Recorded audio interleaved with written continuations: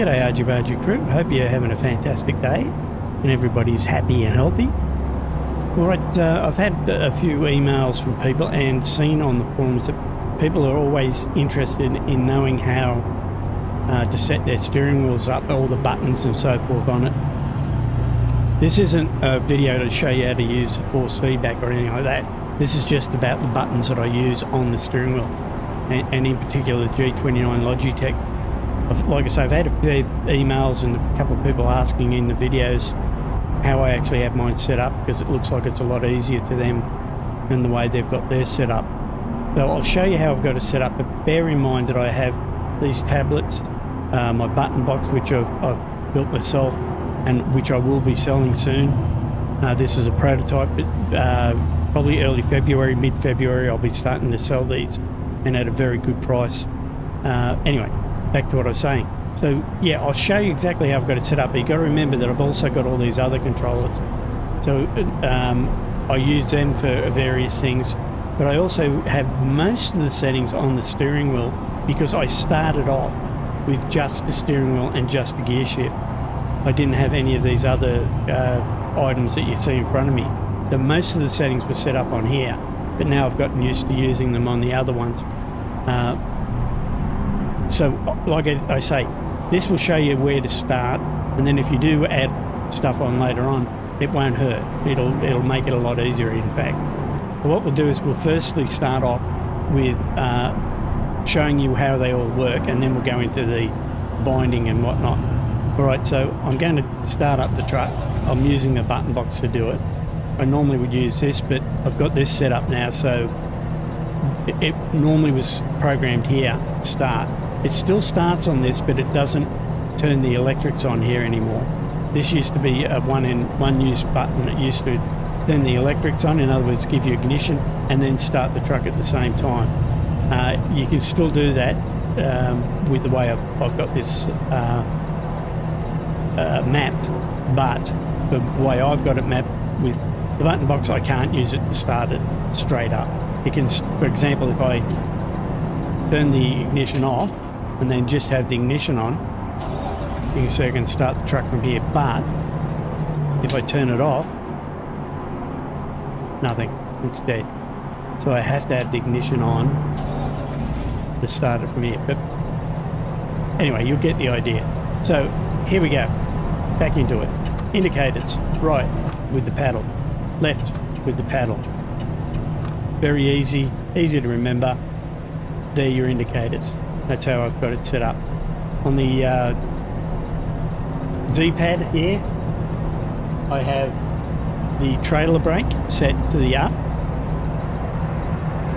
If you look down on the screen, you'll notice that on the right where the steering wheel is, you'll see that the trailer brake, as I press it up and down, is moving. The reason I use that there is if I'm on an off-ramp, on a highway or whatever, freeway, whatever you want to call it, interstate, and it's a steep off-ramp and I've had to stop behind traffic before I can move on. If I've got a heavy load, the truck will try to roll back, and therefore it may stall, it may roll back into another car. So I hit the D-pad, that it turns on the trailer brake, and then I can just ease off the clutch and ease on the throttle, and I can take off without rolling back. So that makes it a lot easier. Then left on the D-pad is actually the look left and look right. And right on the D-pad. Left, right, quite easy. And the down is to turn on and off the my head tracking. But if you're not using head tracking, that can be your handbrake. I have my handbrake set onto the button box, but it used to be here for the handbrake. But now that I have head tracking and the button box, I've moved that over to here. So that could be your handbrake there. The triangle, or the triangle is for your smooth centering in interior. The circle is for your right smooth, and the square is for your left smooth. And this is a plug-in that just makes it a nice, smooth one movement. Okay, and if you're interested in that plug-in, just hit me up in the comments below and I'll let you know what that plug-in is. But it requires setting up and whatnot, and it's all explained in the plug-in. But again, if you're interested in that, let me know and I'll in the comments and I'll let you know about it. So this is just your normal looking left and right with the D-pad. As you can see, it takes quite a long time, and it's can be yeah. This is just a lot smoother doing it with the plug-in. Boom. Makes it a lot easier when you pull up at any intersection. Bang, turn left, have a look. Turn right, have a look. Again, now that I use head tracking, I don't really use that very often because I use my head tracking to do it. But again, this is how I had it set up prior to that, so it makes it easier for you guys. L2 is the horn, makes it nice and easy. R2 is the external view, so when I'm outside the truck or want to go outside the truck, I just hit R2. X is the internal view, R2 is the external. Boom, boom, boom, boom. And when I'm outside, I've got these buttons on the D-pad to look around. Okay, so that's those. The R3 is the high beam switch. Turns my high beam on and off. You'll probably notice it more down here because I've actually got the auto high beam and lights on at the moment, so my high beam actually won't work when there's cars around because it automatically dips the lights, and then when the cars are gone, it turns the high beam back on. But that's what R3 is, that's for the high beam. L3 is your cruise control. That turns the cruise control on, turns it off. To increase cruise control, I use the plus button, and to decrease it, I use the minus. Really simple. And there's the share button is the jake brake, and to adjust the jake brake, I use the red dial. And that to turn it to the right increases the jake brake, turn it to the left decreases. So jake brake is a share button, increase decrease is the red dial. Option button is for the navigator. If you look on at the truck, you'll see that when I press the option button, it turns on the navigator and then cycles through its different functions. By clicking it once, turns it on. Clicking it second time, only the information at the top of the screen is turned on. If you're interested in that plugin, let me know in the comments. I'll give you a link to it. And turning it the third time turns it off. Once turns it on. Boom. Easy. The PlayStation button is the zoom for the navigator. If you look at the navigator down in the bottom right, you can see that I'm zooming or going through the various zoom levels of the navigator using that button. So yeah, I think I covered everything there. If I didn't, let me know. Yeah, I think I covered everything. Again, like I say, the center button of the red dial is for the stop and for the start or emergency start if the truck is stalled. Let's say, for example, where are we? Let's go into 8th gear, go to take off. Whoops, stalled. I can start it again. Well, I've got to get out of gear. Hang on, there we go. So it starts again, bang. Or I can use my ignition, but you can use this for both, and I'll show you how to set that up. Right, so let's go into the button binders and show you how I bind them. Just a quick heads up, if you make a mistake and you want to undo it so that there's no key bound to a certain function, let's do this. For example, I don't want left button on shift up. Okay, all you do is you come to unassigned down the bottom here, then select that mistake you've made, and it removes it for you. It's quite easy. So yeah, just click unassign and click the button that you want to unbind. Okay. Okay, so the first one up will be, let's pick the indicators. Okay, so left indicator, as I said, is the paddle. So all you do is you click on the button or the function that you want to use the button for, and then you just press the button that you want that to be bound to. It's that simple. You can actually hold the button down if you want that to operate the function where you've got to hold the button down. But most of the things I use are just a one click. I use the hold down for various buttons on the button box that I've got, because then I can add 2 or 3 functions to the one button.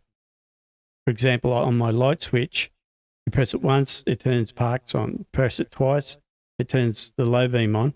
And if you hold it down, it turns the high beam on, as well as all the other lights. So instead of having to have a separate button for the high beam, I can have just the one button for the lights, the parkers, the lights, and for high beam, if you get what I mean. And then you can do that with various other things. But again, that's another video. So for now, all I'm using is a one click. I'm not using the hold down. Okay. So for the right indicator, the same thing. Bang, down. That's simple. And basically you do that with all of them. It's just a matter of one click and, or click the function that you want, hold the button or not, don't hold the button down, press the button, and that will bind it. So next one is the trailer brake, which is up here. So again, this would have NA written in it, and I would just then press the up button on the joy hat, and that now is the trailer brake. And then for the external view, for the look left and look right, go down to the camera controls, and I go to look left, click on that, press the left hat button, look right, press the right hat button, and it's bound. That's simple again. And then again, like I say, for the down, I've got it set to the head tracking, which I think is in gameplay. But again, you could use this for your handbrake. Where is that? Parking brake. There we are. So if you wanted to, you could use that. Like I say, you could press this, press down, and that now becomes your park brake. But I've got it set up so the park brake is on here, on the button box. I use this to turn my head tracking on and off. All right, then the next one is the horn. Now with the horn, you want the air horn, not the standard horn or the light horn. And the differences are the air horn is the horns that are on the roof of your truck, the ones that sound like train horns or bull horns or whatever you want to call them. So you can just press that and press L2, and it now becomes your air horn. You don't want your standard horn because that sounds like a poor excuse for a horn. It's just a standard car horn. Your light horn is actually like flashing your lights. So it's not really a horn, it's just flashes your lights. I don't use that, so I don't worry about it. It is mapped to the keyboard. That's the default one. But if you want to map it to something else, you would click where it says NA and then press the button that you want to map that to. All right. Then your next one is the R2, which is your external view. You go down here to your camera views and you go to chasing camera. I call it external view. They call it chasing camera, which is the camera outside. So you press or click on here on chasing camera, then click R2, and that will bind that for you. The next one, L3, which is your cruise control, back up to your truck. Cruise control, there it is, cruise control. So what you do is you click on that, click L3, and now your cruise control is set to it here. Then you want your decrease and your increase. So your increase cruise control, press your plus button, and your decrease, press your minus, and they're mapped. Okay, so the next one you want is the triangle button, and that is for the smooth interior plugin that we used, or we're using, I'm using. And if you're interested in using that, again, like I say, leave a comment down below and I'll point you in the right direction. Okay, so what you want for the triangle, because that's the interior of the cab, you want that to be a nice smooth move, and that will be interior look forward. So you click on here, press triangle, and that gives you the interior look forward. Then you want the interior look left with the square. So you click interior look up left and hit square. Then you want to look right. So interior look up right. So you press the 0. And then for interior camera, unless I've already done it, we'll do it again anyway. Adjust the interior camera so that you come back from the exterior view. You just press the X. All right. So X is for coming back into the truck after being outside it. And triangle is for recentering the camera after you've looked either left or right. So that's the difference. Then what you want is you want the jake brake, and that is done with the share button. So you go back up to, it's actually the engine brake, I call it a jake brake. You go up to your engine brake, but you want the engine brake toggle. So you click on that, press your share button. The reason you want the toggle is because if you make it just the engine brake, you have to hold the button down. I prefer to make it a toggle so that I can click it on, do my bit, gear down through the gears, jake brake on. When I'm finished, hit again and turn it off. If you have it to hold it, you've got to hold it, change your gears. It's too awkward as far as I'm concerned. Then to adjust the jake brake, I use the red dial. So to increase it, I turn it right. And to decrease it, I turn it left. Again, turn it right for increase, left for decrease. Again, very simple. Then we look at the navigation, which is through the options button here. And that is down here under route advisor modes. You click on that, click the options button, and that brings up your route advisor or your navigation. Then you want, with your PlayStation button, you want that for the zoom. And what I do for that is I use the zoom out. You can use the zoom in, whichever one you prefer. I use the zoom out only because that's what I chose first. So you choose that and press your PlayStation button, and now you can zoom in, go through the zooms of the navigation. The start-stop button, this can be a little bit tricky unless you know exactly how it works. So with the start-stop button, you have two functions for that. You have the start-stop engine, and then you have the start-stop engine electricity. What that means is the ignition. So it means turn the ignition on or off. Okay? So if you're just using the steering wheel and you're using the middle button here where the red dial is, you're using that button, you want these two empty. Okay? Because if they're not empty, you won't be able to start or turn the ignition on with this button. So I'll do it now and show you what I mean.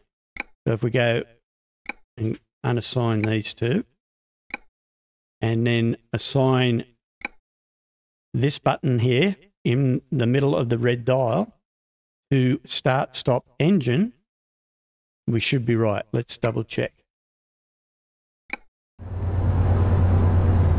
Okay, we're driving along. I'm going to have to stop. So, engine off. If I press it once, ignition is on. Press it twice, it starts. Press it again, turns it off. So it works. All right, so let's go back out into the buttons and keys, or keys and buttons, and just double check that so you know exactly what we're looking for.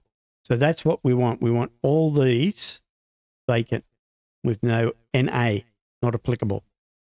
And you want the button that you're using in start stop engine. If you put it in start stop engine electricity, all that does is turn the ignition on, but it won't start the engine. by putting it here in the start-stop engine, it actually turns the ignition on and starts the motor. But for now, I'm just going to set that back up the way I had it so that I can use my ignition. And that should work for me. I'm just going to double check it to make sure. Yep, excellent. All right, so that should be all. I think I've covered everything, and hopefully that helped you out and got you on the right track. At least now you know how to set them up, and you can set them up exactly the way you want if you're not happy with the way I have it. But this is the way I have it because I feel it's quite easy for me, makes me feel comfortable. Everything's there in front of me. All right, so yeah, if you liked it, like the video, subscribe if you haven't already, share it with your friends if you think it'll help them out. And hopefully, yeah, you did enjoy it. And if you did, we'll catch you in the next one. Bye for now.